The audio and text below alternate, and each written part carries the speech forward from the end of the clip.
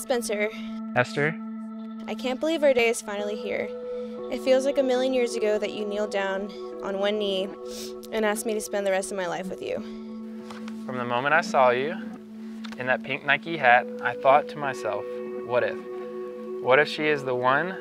You have truly been there for me, unlike any other person in my life.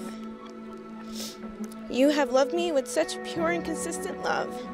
I'm happy and proud to be one of the lucky ones in your life. I vow to love you forever, and in not the same way that I love you now. I always wonder what you would be like, but you have exceeded all my dreams.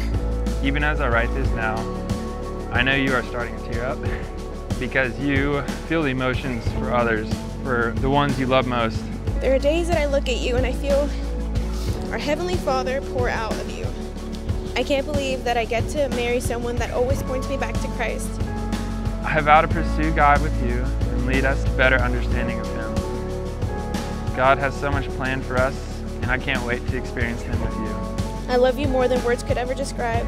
I can't wait to spend forever with you, my love. I'm yours forever. But I can't wait for the future with you as well. I love you, Esther.